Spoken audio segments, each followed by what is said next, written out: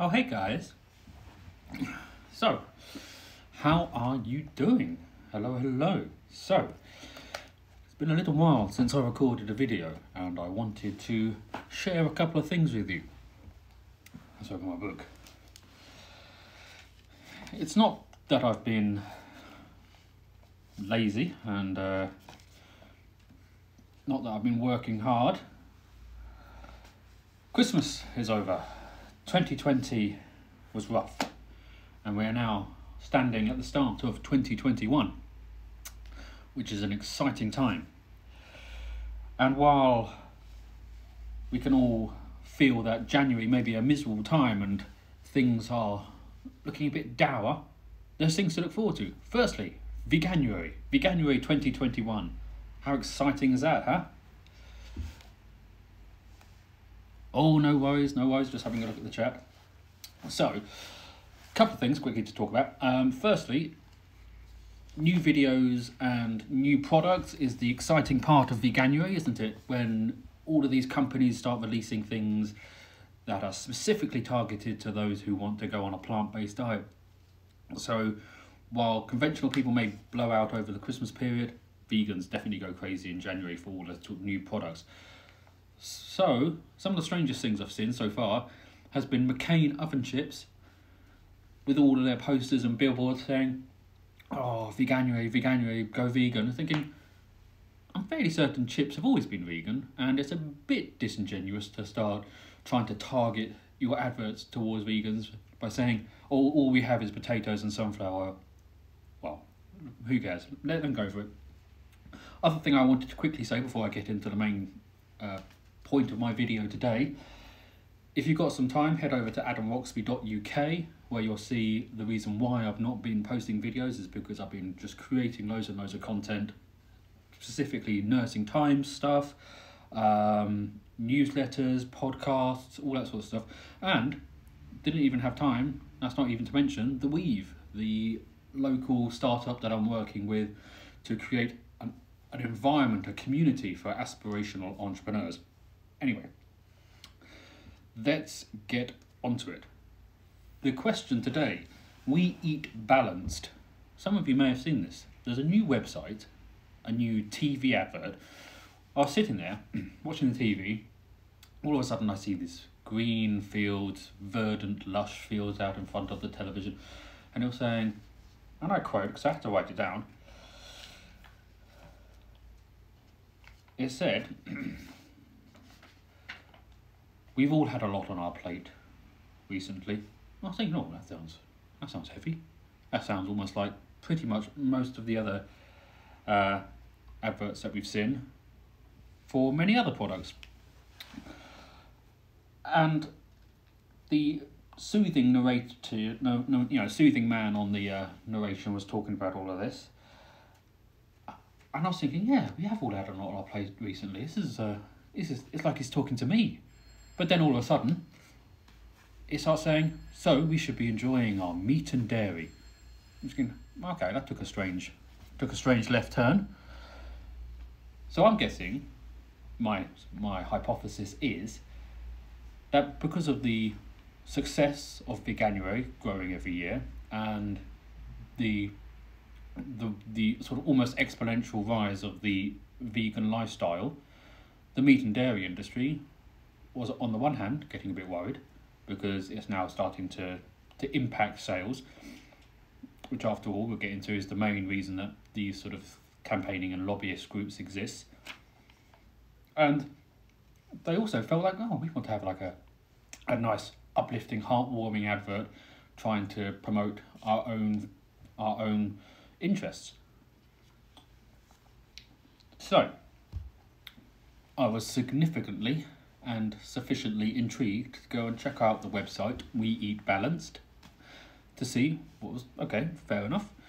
If you want to promote eating meat and dairy, then let's see what you've got to say for yourselves. And one of the main thrusts of the argument was vitamin B12. Now, if you're a dyed-in-the-wool vegan like myself, as soon as you get down on your knees and you are knighted as a vegan with your leek on each shoulder, and you rise, you're given the handbook, and one of the first things it says is, take your B12. Now, for those of you who don't know, B12 is an essential vitamin, and like most vitamins, you only notice the deficiency after a prolonged period. So people will sort of say, oh, I've never eaten a vegetable in my life and I feel fine. I said, well, you may feel fine now, but you know, come your mid-40s, you'll maybe end up with sort of some sort of cancer or cognitive deficiency, which may be linked back to the fact that you probably weren't eating enough vitamins and minerals in earlier years. So vitamin B12 is essential, and the advert says that it doesn't exist naturally in the vegan diet. I was thinking, okay, it is true that it is an essential nutrient, but found naturally, is it? They're saying that vitamin B12 is only found naturally in meat and dairy products. Not entirely true, because quite often farmers will have to supplement a cow's diet with this vitamin B12, because it normally used to be inherently, in our soil. It was something that was because of soil degradation, it is now no longer as prevalent as it would be. So we're now having to supplement our diets with vitamin B12. Vegans do it directly. We take a supplement, we gain the vitamin B12. Happy days. Farmers have to give it to their animals, who are then slaughtered, and then people who eat meat and dairy consume that, and then they get the B12. So to say that it's found naturally in that diet, not quite accurate, not quite true. I just prefer to cut out the middleman. So I prefer to take my supplements directly rather than having it pre-digested or, absorbed by another animal and then having to ingest that flesh to get that myself. The other thing they say is that meat and dairy, sustainable.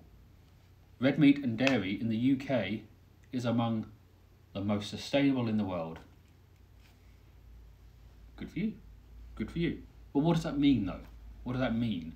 Does that mean you're the most sustainable meat and dairy producer of the world? Are you more sustainable than, say, America or Australia? Well, fair enough. But that still doesn't make you sustainable in comparison to vegetable production or sustaining a vegetarian or a vegan diet. So that's not exactly glowing praise. And then they spoke a bit about iron. Well, fine, yeah, we all know iron's important, but it's obviously the myth that you can only get iron through sort of ingesting sort of iron-rich meat is nonsense. There's plenty of vegetables and beans, pulses that you can get iron from. So that's what they say. That's what this sort of lobbyist group for the meat and dairy industry have said in their advert.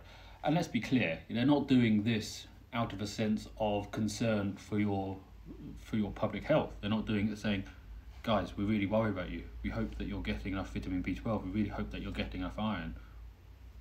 You've got to follow back and look who's actually funding these people, who's actually behind this organisation. And you say, well, probably what they're doing it for is because they think, blimey, there's a lot of vegan food out on shops today, isn't there? Shelves are being dedicated to it. Every major supermarket wants to show off their vegan credentials by showing how much of their sort of product range they've gone plant-based. And before, it was a minor sideshow. It was just something for the meat and dairy industry to say, oh bless, look at those little look at those little carrot munchers. They're having great fun, aren't they? Having their tofu. But now they're starting to get a bit worried because it's not only becoming evident that it's the most healthy way to exist, but it's becoming popular and celebrities are starting to endorse it. It's getting that trendy factor. It's not no longer the reserve of the hipsters. It's now having a tangible impact on the sales of meat and dairy. So this is why they're getting concerned, you see. They're getting concerned not because they're worried about how much vitamin B12 you're having. They're getting concerned because they're not getting as much money as they used to. So we know what they've said, but it's crucial to hear what they didn't say. there was no talk about suffering. Of course there isn't. So not only the suffering on the animals involved of the production, so not, you know, the actual animals that have died to produce your sort of 5 minutes of enjoyment on the plate, but the sustained acts of cruelty needed to run this kind of industry. Let's not, you know, beat around the bush. I'm not one of these people that generally like to go for the more sort of shocking forms of communication. You know, you see quite a lot of vegans bravely going into slaughterhouses, going undercover, trying to expose some of the actual systemic forms of, you know, maltreatment that happen. And some of the proponents of the meat and dairy industry will say, well, these are sort of regrettable outliers. This is not emblematic of the industry as a whole. Well, okay, fair enough. That may be the case. I will grant you that, being generous. But in order to produce milk, for example, there is no way you can get around the production of milk and dairy without causing definitive suffering. You know, when you've heard a female cow crying in agony because their child has been stolen from them, that's not something that you can explain away or rationalize, especially for something that is demonstrably not needed. You know, if this was an essential diet, and if there was only nutrients and vitamins and minerals and components vital to human health that you had to get from meat and dairy, then why are there so many vegans? You know, look at me. I wouldn't exist if this was the case. Anyway, also fortification, another thing that they don't mention. Shouldn't be a dirty word. Many industries do it. Just look at your cereal, look at your bread. They all seem to be, you know, more often than not, they'll be fortified artificially through some sort of, you know, maybe iron or, you know, B12 or calcium. Fortification shouldn't be seen as a strange thing. And that goes back to the whole point of natural. What is natural? When they say, oh, the meat and dairy is the only natural way of getting vitamin B12. I think, well, what's natural about any of this? If you've seen, you know, the only natural way of getting a steak on your plate would be to let animals roam free and graze upon the glades and, you know, wait until they died naturally, and then think, well, hey, I might as well eat it. If it's not me, it's going to be the foxes. No, there's nothing natural about the meat and dairy industry. The pictures that you see on the adverts and the pictures that you see on the packaging, it paints a picture that is nowhere near normal. You have these massive farms and the artificial insemination, the hormones and the antibiotics. You know, these animals, because they live in such close proximity to the other animals and they live in such conditions, they require regular doses of antibiotics. Seeing as this is the first day of another lockdown here in the UK, we all should be acutely aware of the risk of zoonotic diseases that are thriving and, you know, prevalent in the animal kingdom, transferring over to humanity. You know, it is because of the very fact that this practice is not natural that we've got diseases like COVID and SARS and you know maladies that have affected humanity. It's because we live in such close proximity to animals, not because we're cozy with them and we like them and we want to be close to them because we value their company. No, it's because we want to breed them as intensely as possible, to kill them, to eat them, to exploit them. So I kind of promised myself that I wouldn't go into, if everyone was vegan, we wouldn't have COVID kind of argument, but I'm skirting around the edges. I'm tickling the perimeter of that argument. So anyway,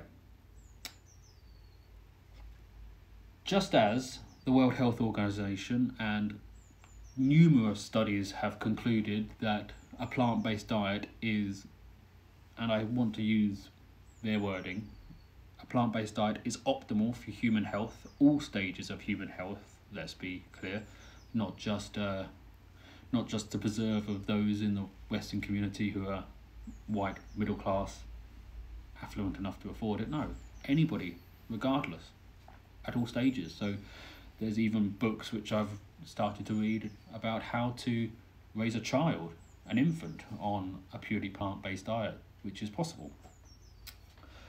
And it's ironic, I do find it ironic how when the World Health Organization classifies processed meat as a carcinogen, you know, as dangerous as giving your child a cigarette, as dangerous as giving your child a sausage, you think, that's quite a striking correlation that you've drawn there. Well, yes, it is, but then we've just been sort of hanging on their every word when they say, oh, you must wash your hands for 20 seconds. You think, oh, yes, we must.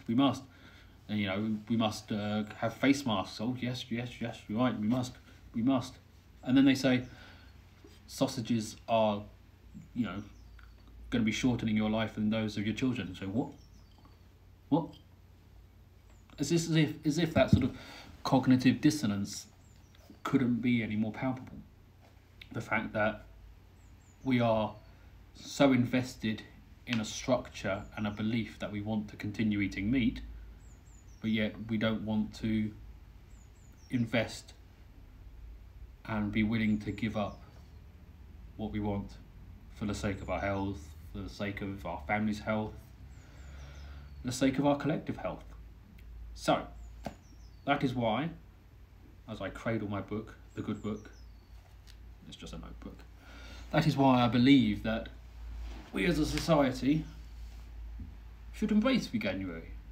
Go on to Venganuary.com, put in your email address, you'll get tips, recipes, money off vouchers, all that sort of stuff. And in the very, very near future, I'm especially thinking of the next couple of days or so, I will have a bumper load of new vegan products to try.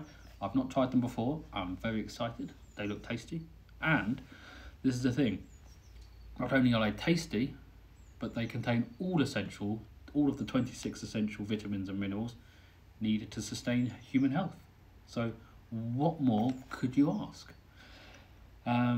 So all that it remains for me to say is thank you very much for joining me. And if you are interested in some of the other weird stuff that I've been doing, for example, I'm currently in the process of sharing all of the articles I wrote when I was the student nurse editor for the Nursing Times. So if you're nursey related and want to see the kind of stuff that I was getting up to when I was a student nurse, then that's available at adamroxby.uk, as well as some podcasty stuff and other little bits coming. And then if you're business orientated, if you're interested in business stuff, then there's certainly some business stuff coming away as well, where we start to talk about how to help entrepreneurs be better at what they want to do.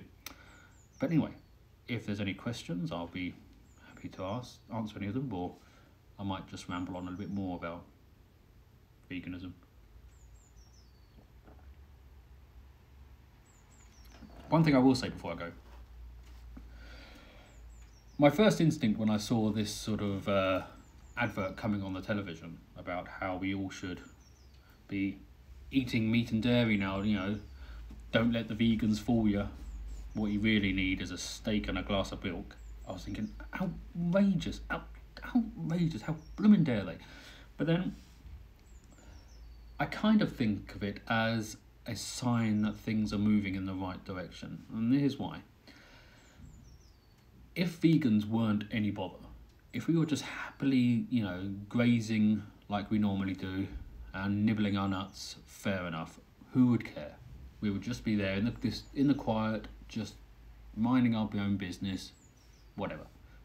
But it's simply now because it is becoming not only so evident that it is the right way to exist, let's be clear, not only from a health standpoint, but that somebody who said to me that in the future we will regard the animal rights issue the same as slavery, you know, or the same as women's rights.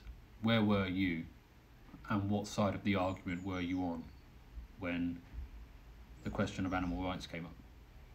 So there's that. But now we can say that, okay, we are sufficiently loud enough and we are sufficiently organised enough and sufficiently influential enough that we are causing them concern, and that they feel this is what they need to spend their money on, this is what they need to spend their time on, is to try to convince people beyond their own, despite their own inherent knowledge that what they're doing is wrong. They are, you are eating these products and eating these things, and it is causing you, even the slightest amount, it's causing you a little bit of concern. There's a little voice inside your head that knows that what you're doing goes against your morality. You instinctively know that cruelty to animals is wrong. You instinctively know that consuming hormones and the flesh of something that's died in fear is wrong. You instinctively know that eating something which has been saturated with antibiotics and has been dead for weeks isn't the most healthy. Consuming the products that are designed for a baby cow, when you, I presume, are not a baby cow, isn't natural. If we want to talk about natural, we know that eating an egg, a small capsule designed to create a life, with all the energy and the saturated fats and cholesterol, all of that, and you have 2, 3 a day. Again, these things are not right, and that's why they have to create adverts to try and convince you that no, don't listen to your ethics, don't listen to your morality, don't listen to that voice inside your head. Trust us. Hear my soothing voice on the advert. This is natural. Enjoy your steak. Have a glass of milk. Go on, give it to your child. So, yeah, I feel invigorated. And to my fellow vegans, so should you. You should feel like you've achieved something, being part of a movement. Not only, and people say to me, like, can't you just be happy? I suppose it's the same argument that people who are fundamentally religious get asked, okay, so you found God, why do you have to tell anybody about it? Why can't you just be happy? Oh great, Adam, you're a vegan. Oh, go on, tell me again how healthy you feel. Tell me again how full of energy and how you've never been healthier. Go on, tell me more about it. Why do you have to proselytize and talk about it to other people? Well, you kind of think, well, yeah, okay, there's an element of that, but the answer is twofold. Firstly, if I'd found the secret, or found, like, oh my goodness, I've been doing it wrong so many years. I thought I was eating healthily when I was having like a, balanced diet of meat and dairy, but blimey, it turns out I was really, really wrong. And I have found, as stated by the World Health Organization, I have found the most optimal diet for human health. But I'm not going to tell anybody about it, because I want to live for as long as possible in the healthiest way possible, but I don't want my family to, because I want to outlive them all. No, that's obviously the ravings of a psychopath. No, you would share this knowledge with your friends, with your family, and with the wider audience, the wider public. You'd want to sort of sing it from the rooftops and say, this is the best way to live, and you can eat what you like, and eat enjoyable food, and not be the cause of your own death. How about that? The saying goes, I don't mind dying, I just don't want to be the cause of it. So if I can eat in a way that means I'm not going to get the biggest causes of death in the West, heart disease, stroke, then fantastic. I'll do that, but at the other time, I'm not going to be selfish. I'm going to share that knowledge with other people. Secondly, and probably more important for some people, but not so much for me, it's the animal rights issue. It's like, if I was participating 3 times a day in suffering of sentient beings, and I'd then come to the epiphany that, actually, I don't think I want to be a part of that anymore. That doesn't sit right with my morality. That's good for me, obviously. It means my conscience is clear. But then you see some people just don't realise, or haven't been shown the reality of what it's like. The saying goes that if abattoirs and slaughterhouses had glass walls, then the world would be vegan. If people could actually see the suffering and the violence that has to, there's no, you know, it's not a choice. This has to happen. This violence and suffering has to happen for that food to get on your plate. Then large proportions of the population would say, I don't think I can do it. I don't think I can. And it wasn't so much an issue for me. For me, it was more the energy and the resources that went into creating this just wasn't sustainable from an environmental standpoint, and that was my main reason. Then I became turned on to the health aspects of it, like the actual rubbish that goes into these products is not something that I want to consume. You know, you are what you eat in the very literal sense. I didn't want to be this fear and pain and anxiety. I didn't want to be that, so I didn't want to consume it. And then you think, okay, the suffering as well is an issue.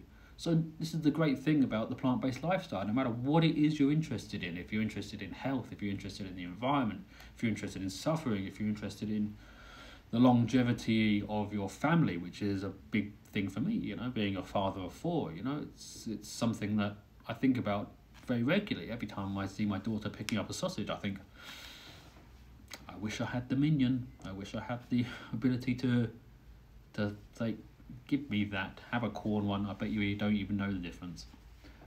But yeah, anyway, I've taken up enough of your time. Final thing to say, please check out adonroxby.uk. Does sound a little bit begging, but no, I think it's for your benefit. There's so much there that I've been putting up recently, new stuff every week for you to enjoy. But anyway, thank you very much. Speak to you soon. New video with some new vegan products coming in the next couple of days. Toodles.